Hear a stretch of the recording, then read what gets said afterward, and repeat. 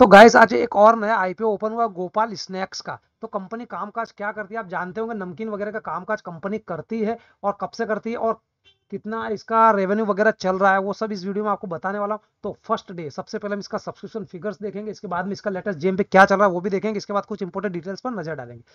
First day subscription आप देखेंगे none institutional investor के अंदर 0.49 टाइम सब्सक्राइब हुआ। रिटेल कैटेगरी की बात की जाए 0.88 टाइम सब्सक्राइब हुआ। एम्प्लॉइज की बात की जाए एम्प्लॉइज में फुल सब्सक्रिप्शन आपको देखने के लिए मिल जाएंगे 1.63 टाइम सब्सक्राइब ऑलरेडी हो चुका है एम्प्लॉइज के अंदर।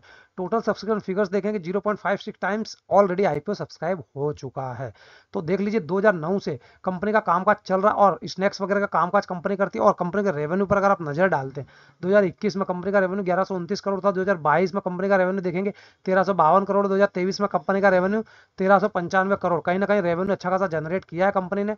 एसेट्स देखेंगे तो लगातार जंप कर रहे हैं। 2021 में एसेट्स 342 करोड़ के आसपास थे, 2022 में एसेट्स 400 करोड़ हो गए और 2023 में बढ़ते बढ़ते 461 करोड़ के आसपास हो गए। तो बात आ जाती है यहाँ पर प्रॉफिट की, प्रॉफिट कितना कर रहे हैं। तो बहुत ही जोरदार प्रॉफिट कंपनी का आपको देखने को मिल जाएगा। 2021 के अंदर 21.12 करोड़ का प्रॉफिट था। 2022 में 41.54 करोड़ का प्रॉफिट था। 2023 आते आते 112 करोड़ का प्रॉफिट, लगभग 3 साल में 3 गुना के आसपास का कंपनी ने प्रॉफिट यहाँ पर दर्ज किया है।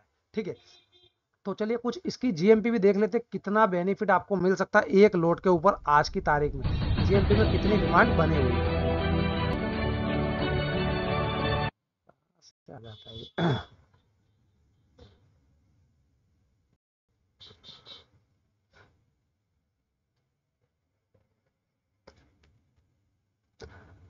तो चलिए कुछ इसकी इंपोर्टेंट डिटेल्स पर नजर डालते हैं। तो देख लिया आईपीओ 6 तारीख को ओपन हुआ है, 11 तारीख को आईपीओ क्लोज होने वाला। 650 करोड़ रुपए के आसपास का आईपीओ पूरा का पूरा ऑफर फॉर सेल है।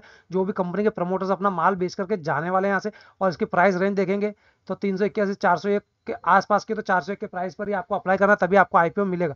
रिटेल कैटेगरी 35% के आसपास आपको देखने के लिए मिल जाएगी। क्यूआईबी कोटा 50%, एनआई कोटा 15% के आसपास आपको देखने के लिए मिल जाता है। अगर आप एक लोट के लिए रिटेल कैटेगरी में अप्लाई करते हैं यहाँ पर तो 37 शेयर्स का एक लोट रहने वाला 14,837 रुपये आपको होल्ड कराने होंगे।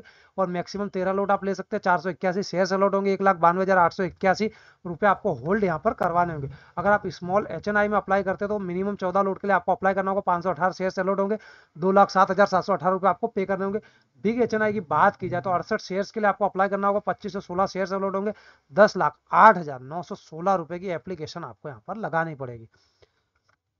प्राइस बैंड अनाउंसमेंट 5 तारीख को हो चुका है। 6 तारीख को रिटेलर्स के लिए ओपन हुआ है, 11 को क्लोज हो जाएगा। 12 तारीख को आएंगे इसके बेसिस अलॉटमेंट, 13 तारीख को रिफंड स्टार्ट हो जाएंगे और 13 तारीख को इसके शेयर्स आपके डीमेट अकाउंट में क्रेडिट किए जाएंगे। 14 तारीख को हो जाएगी इसकी लिस्टिंग, तो आप इसमें ट्रेड कर पाएंगे। तो ये कुछ इंपोर्टेंट डिटेल्स इस आईपीओ के बारे में थी। डिटेल्स अच्छी लगी हो, वीडियो अच्छा लगा लाइक और शेयर जरूर से करिएगा।